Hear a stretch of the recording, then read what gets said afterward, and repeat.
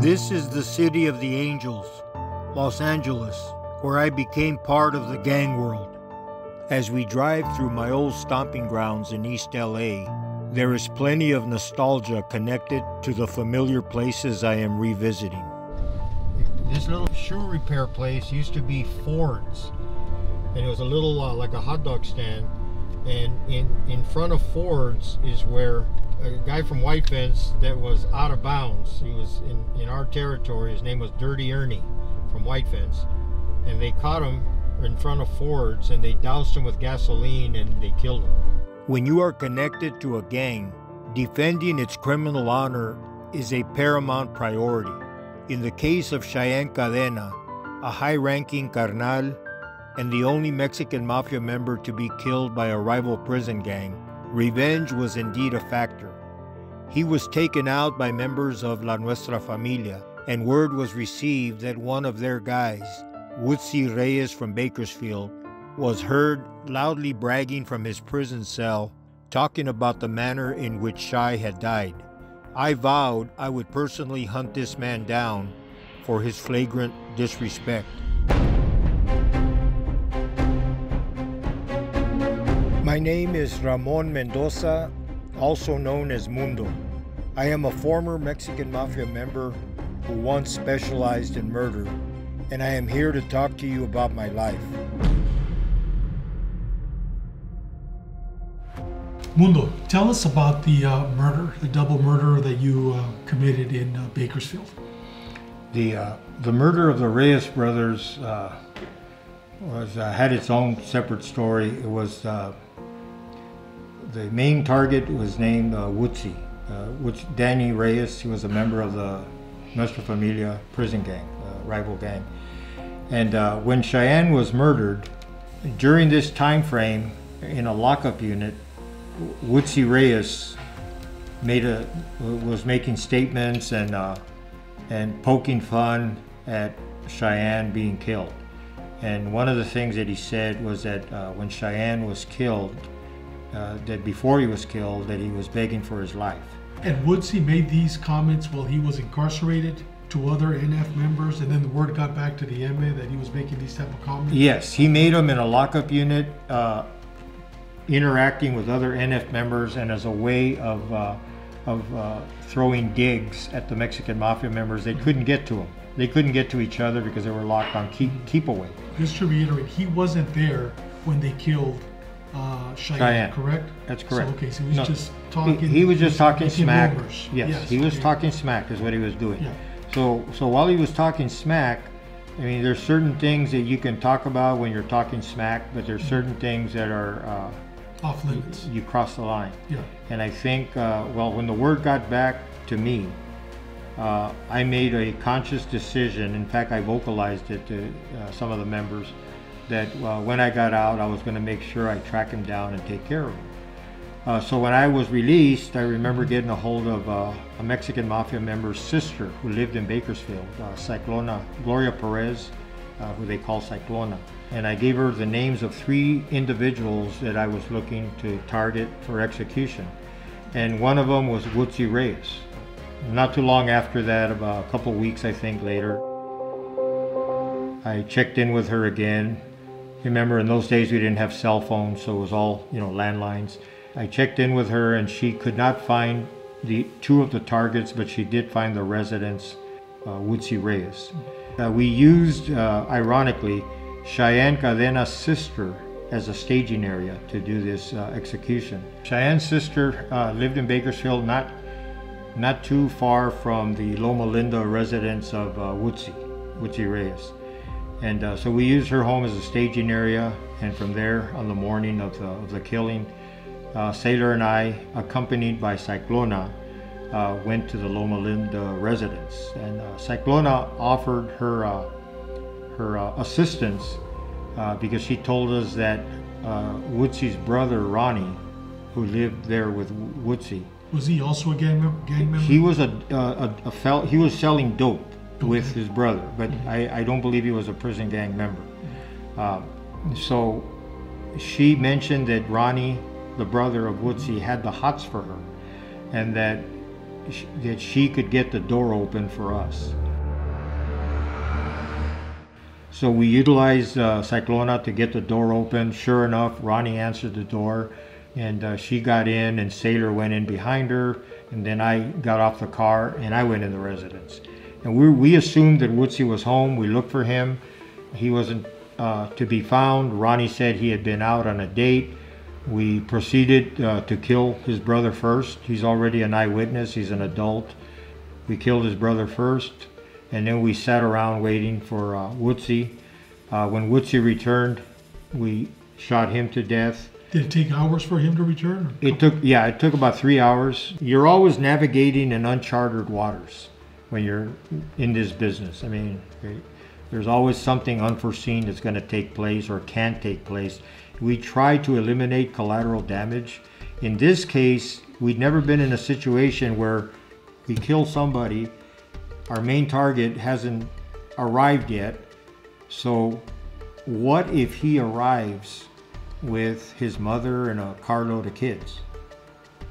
How are we going to handle it? Okay, so we agreed that if they're adult eyewitnesses, they have to go, because we already have a dead body in the house, and here he comes in the house. What are you going to do? You got to do what you don't want to do. So we silently were hoping that wouldn't happen. So when he arrives about 3, maybe 4 hours later, with a teenage young female, his date, we looked. Cyclona was keeping point. She saw the car drive up. We looked. We saw it. It was just him and a female. So a sigh of relief that it wasn't a whole carload of people. But now my concern is we have an innocent female. How are we going to handle that? I don't know why. I felt that I could take control of a situation, no matter what situation in that criminal life, than anybody around me.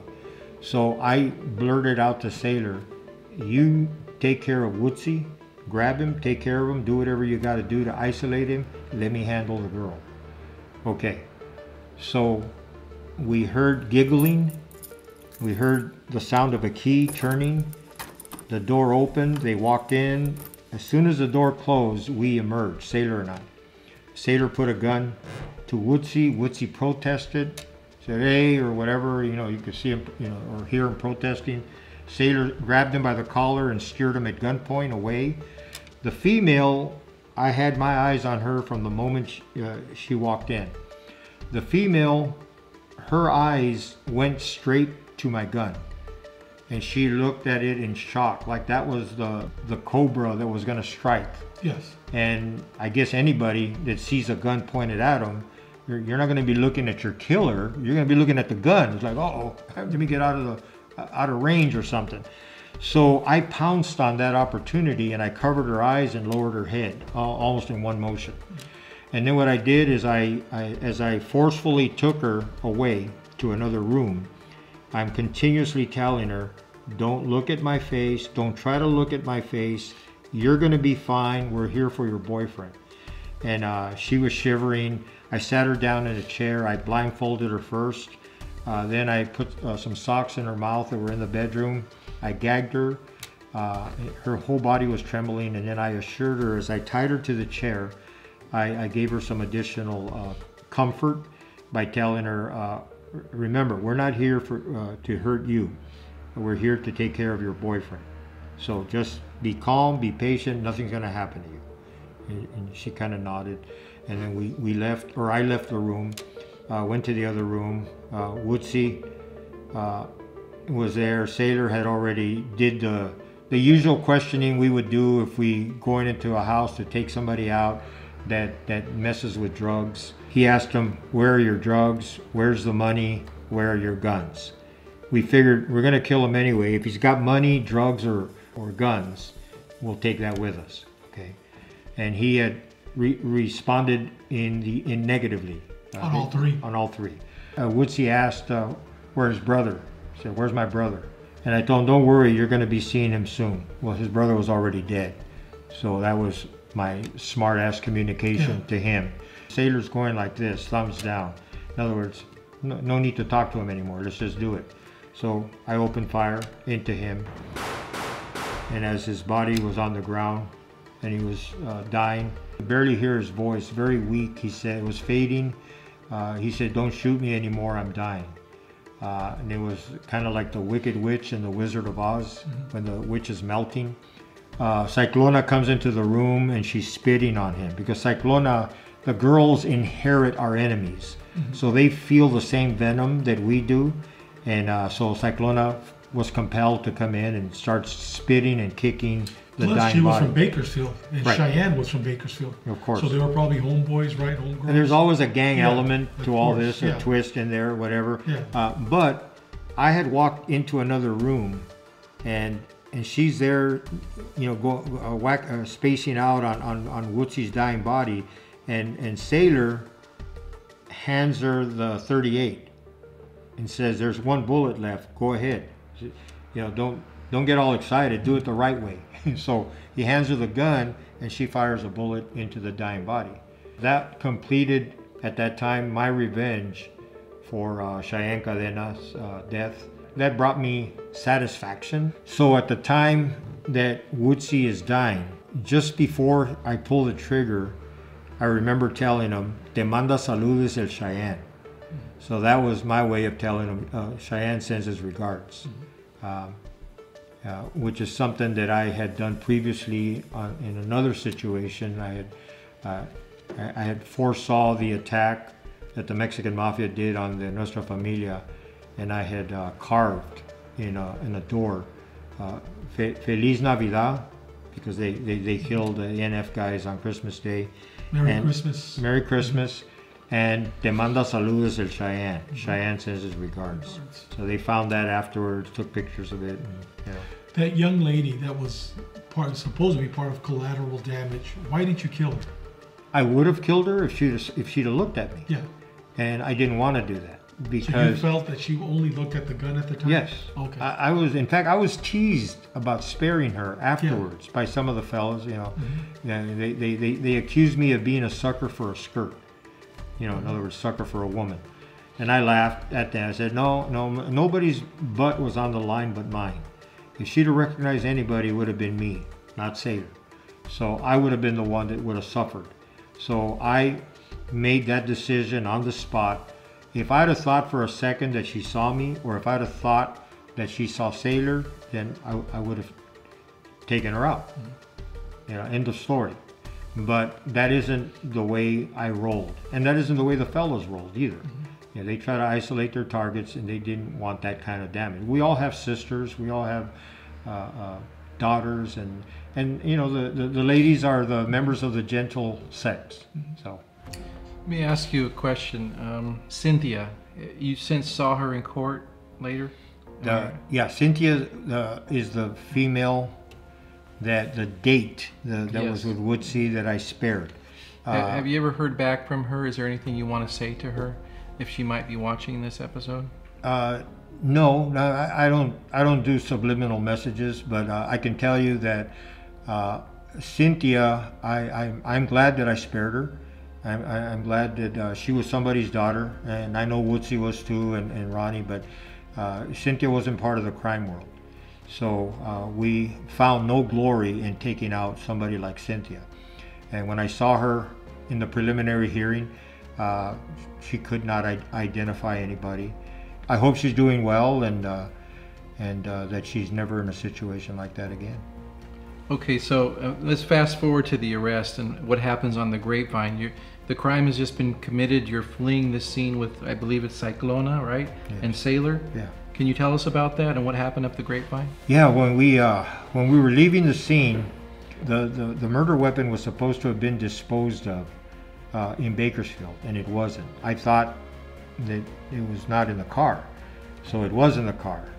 And the only way I found this out is because as we mounted the Grapevine, which is a part of the interstate, Highway 99, that reaches a high elevation before entering Los Angeles. And so as we're driving on the interstate, Cyclona and Sailor are talking. My eyes are everywhere. I'm looking at the terrain in front of me. I'm looking at my rear mirror. because I know that we're wanted people. And we were not aware that they knew what we were driving or anything, but I never wanted to assume that. So as I drove past a clearing, somewhere maybe near Gorman or one of those little towns there, there were two highway patrolmen in a clearing standing outside their vehicles, one facing the interstate, one facing the other officer. And the one facing the interstate suddenly tensed, did a double take, and I caught all that in a split second. When I saw that, I knew they were going to be behind us. So I quieted Sailor and Cyclona down, and I told them, okay guys, whatever, if we have any contraband in the car, we need to get rid of it now, because I think, there it is, here they come, they're following us. It was a California Highway Patrol car. And so Cyclona said, well, what about the gun? And I'm looking like, what gun? And Sailor says, yeah, we got to get rid of it. And then I find out from Sailor, that's the murder weapon. So the craziest part of this is they remained about a quarter of a mile behind us. And so I'm assuming they don't want to pull us over because they have an APB. They were armed and dangerous, and all, you know, what those warnings that they give out. So they're probably called ahead, and they probably have officers mobilizing on the other end, and they're going to effect a stop somewhere. So we have time to get rid of the murder weapon, and I'm trying to find an area on the grapevine. And so we would occasionally, when we're hitting curves, catch blind spots. So at one of those blind spots, I told Cyclona to throw the weapon out the window. So she heaved the murder weapon out the window, and you know, there's mile markers back then at that time. And so I guess every mile there was a marker, and of all the luck in the world, the gun hit a mile marker and bounced back into the freeway. So I was like mortified as I'm driving, thinking, oh man, hope they don't find it. And behind us was a big rig. So the driver later testified that he saw what appeared to be a weapon coming out of the car, and that it bounced in front of his truck, and that his truck went over the gun. And he doesn't know if he ran it over or whatever, but apparently at the end of the day, his truck ran over the gun, and it destroyed the barrel sufficiently to where they could not do a ballistics. And so it went from bad luck to good luck, but we didn't find that out till later. The Lake Hughes Road exit, coming off the Grapevine, right under the 76 gas station sign, is where there was a gauntlet of black and white units. I call it a gauntlet because they didn't do a roadblock. They had already cleared other cars from there, and then I'm sure the chippies behind us was probably doing the same, but there were no cars that I could see ahead of me, and there was nothing but black and whites on both sides of the freeway.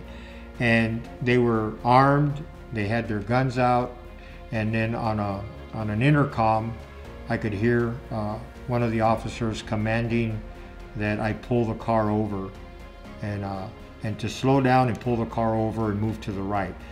I remember telling the occupants of my car to put their hands in plain view so that some young cop doesn't panic and open fire, and you know, we get killed they may think we're armed or something, and any wrong move they may misinterpret as us going for the gun. And everybody complied, and as I pulled over to the right, and they one by one they made the occupants get out of the car. I was the last one, and I thought I had put my car in park, but it was in neutral. So if I take my foot off the brake, the car's going to lurch forward. And so I'm thinking these guys will open fire thinking I want to get away. So I just stood there, and they keep commanding me to get out of the car, and I keep, they can't hear me because they're at a distance. So there's one officer, Officer Velasquez, LA Sheriff's deputy, he walks up with his gun drawn, and he points it at my head, the driver's side, And he tells me, don't even think about it. And I told him, look, calm down. Look at my foot. It's on the brake, but also look and see that I'm on neutral. So tell your guys that I want to put it in park. So he saw and he told them, the car, he's gonna move his hand to put the car in park. So I got him covered. So I went ahead and engaged the car and then complied with his orders. Fast forward to the booking process. If you can just go and talk about the occupation part of it and what was put on the booking slip. Well, as everybody knows who's been booked, or if you're a police officer, when you book somebody, there's a booking slip that's generated for the incoming resident or inmate. And so when the one officer got to me, and then he asked under my occupation, he asked what my occupation was, and I said, just put anything you want. He kind of smiled and he said, okay. So he typed in on the booking slip, hitman. I looked at it and I wanted to laugh because I found it humorous, occupation hitman. I told him, just remember, I didn't put that down.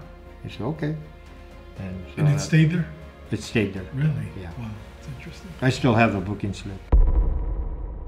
Members have kept their existence a secret, but police say they're very real and their lifeblood is murder and drugs. Well, Paul, they have 300 to 400 members in prison, and you double that on the outside. They have a long, violent, bloody history, and the fact that people are starting to turn up dead suddenly could serve as a wake-up call that the Mexican Mafia, or La M, is no myth, but instead a cold-blooded reality. After literally getting away with murder, both inside and outside of prison, I found myself in custody for the Bakersfield murders of the Reyes brothers and was locked up in the Kern County Jail. The media outlets connected me and the two homicides to the Mexican Mafia and religiously covered the pretrial court proceedings. For several years, death and violence had been my constant companions. Because I was programmed to perform nothing of redeeming value, I was prepared to face the consequences of my actions and expected to spend the remainder of my life in prison. Little did I know there was something on the horizon that would alter my life's course. Mundo, you've committed these two murders. You get arrested. During the booking process, they basically say your occupation is a hitman. What happened after that? While I was in the county jail, they allowed people to visit in the jail from the outside. And these were people from the churches, and I would typically ignore them, pretend like I was asleep. One day I got bored and I decided to interact with an old gentleman, over 80 years old. That's where a relationship began, where I'd look forward to him coming and we'd talk. He was a Christian, he was a born-again Christian, and I didn't want to hear it. But I didn't mind the interaction. And the more I got to know him, the more I thought, man, why would an old man like that care about somebody like me? And the people that came in with him, they were so genuine and so full of happiness. Why would they care about somebody like me? So that was the first thing that hit me, that impressed me, is that these guys were for real. They weren't playing some kind of a joke or game. And so as time went by and talking to the old man, I had a time to reflect on my victims. Many that I killed in prison, there were many that I killed on the streets. There were some that are adjudicated that I've been able to share with you. And so I started thinking about how I had disposed of these people, whether I had shot them, strangled them, or stabbed them to death. And I replayed every one in my mind, and I pictured them dying, how they must have felt when they died, but more importantly, how their families must have felt at the knowledge that their loved one had died. So that was remorse. Remorse is a word that was not in my vocabulary. And now all of a sudden I'm feeling it, I'm experiencing it. Is this something that the preacher talked to you about, having remorse, or is it something that just came naturally? Yeah, no, he never brought up the topic of remorse. That was something that was, he sparked it, because he sparked introspection. I got to thinking, and that's something I never did before. When you're a member of a prison gang and you're demented and you're already on that road and you think my life is over. I got life in prison, so I might as well play out my hand. I'm hardcore, right? You never take time to think about what you are doing and to be honest with yourself. If I was honest with myself as a smart guy, I would know that that path that I had undertaken was not a good path. This isn't something that a normal person does.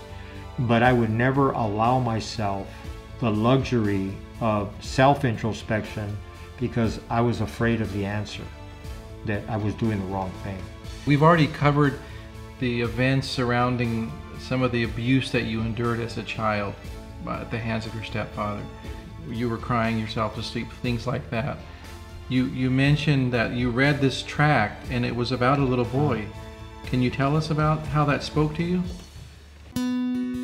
When the Christian people would come in to visit the inmates, and I would ignore them, they would nevertheless leave information, Christian information, on the bars. And one of those was a tract, like maybe an 8-page or 10-page booklet that you open up, and it's got cartoons. And so there was this one character of a boy with big eyes, and he had a father who was very abusive and would beat him regularly. So in this one scene here, the father beats his son severely, tosses him out the house, and it starts to rain, and he's out there shivering, and he dies. 2 angels come for him and escort him to heaven, and he's smiling as he recognizes that he's been saved and that now he's on his way to heaven. That left a very strong impact because I recollected my dad's abuse when I was a youngster. At that time I remember crying. And remember, there's no audience. So I'm not around other inmates. I'm not around any officers. So I could freely cry without worrying about anybody seeing me. Because, you know, there's still that macho in you that you don't want to be, you know, sobbing and breaking down. Like God used them to wear me down. I knew who I was. And because I never allow myself to think about what I'm doing in my life, I don't have to face those stark facts. I just continue living that life. So now as remorse sets in for my victims, and I recognized immediately that I had shown weakness. So it was like a voice telling me, dude, you're no good anymore. You've shown weakness. That was my first major hurdle. The bigger hurdle was something that the old man was preaching, and that was that God forgave everybody.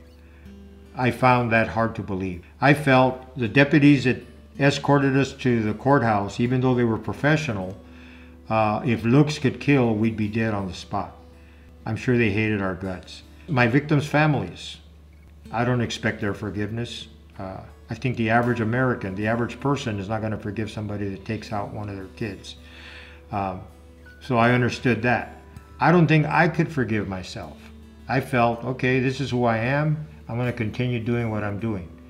And I think most guys today, no matter how tough they think they are or they act, you know, or how much time they're doing, they think it's all over, this and that. They're not considering their souls. I think if they're honest with themselves and had to do it all over again, they wouldn't do what they were doing. There was something inside me that started to change. I started to feel like there was something different, and there was something to what the old man was saying. The more I read the Word, the Bible, the more I decided I wanted to receive the forgiveness that he talked about and that the Bible talked about. So one night I got on my knees in my cell.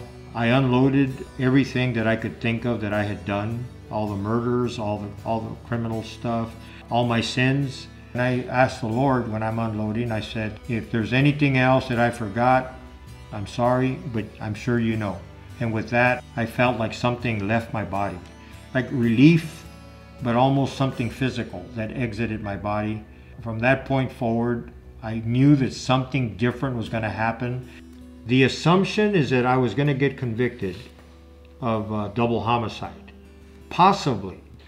I really felt strongly that we could beat the case. Some interesting dynamics took place in court. There was a delay that was caused by the DA's office. Our attorneys jumped on it, filed a petition or a motion to dismiss for lack of speedy trial. We had a sympathetic judge that dismissed both murder counts on a legal technicality. So I was so overjoyed with that. Any criminal who beats a case, especially a case that he knows he committed, is going to be ecstatic. And now I had my parole discharge was coming up in about a month and a half. Now I'm thinking, how do I make this right? How do I turn my life around and give back and atone for what I've done? Not realizing that from my Christian perspective, you don't need to do that. You've been forgiven. But somehow I couldn't grasp that there was still something more I had to do. So I made a decision that I was going to work undercover for the prison gang task force. And so I got word through my mom to my parole officer that I wanted to speak to somebody from the SSU. Some agents came to visit me, and then a relationship ensued that would put me on the streets for a 14-month period in which I worked undercover with the prison gang task force. My transformation to Christianity was the real deal, and not just another jailhouse conversion. My heart's change was only known to my family and the church people. The fellas knew nothing about this, and neither did the task force. I told them I was tired of killing, couldn't bring back anyone from the dead, and wanted to help put away the men who were doing the things I once specialized in, mainly taking out people. Sort of an atonement for my evil deeds, I believe is what I said. Because of my standing and performance as a made member, I would enjoy the deep cover anonymity necessary to avoid suspicion, which would make me a successful undercover operative. I was proficient at cheating, lying, and all the extreme criminal characteristics that came naturally. With the exception of Sailor Boy, my homeboy, close friend, and true carnal, my mission was to take down as many as I could without being detected. Returning to La M as an undercover operative would prove to be successful, but navigating in those shark-infested waters would also reduce me to the old Mundo.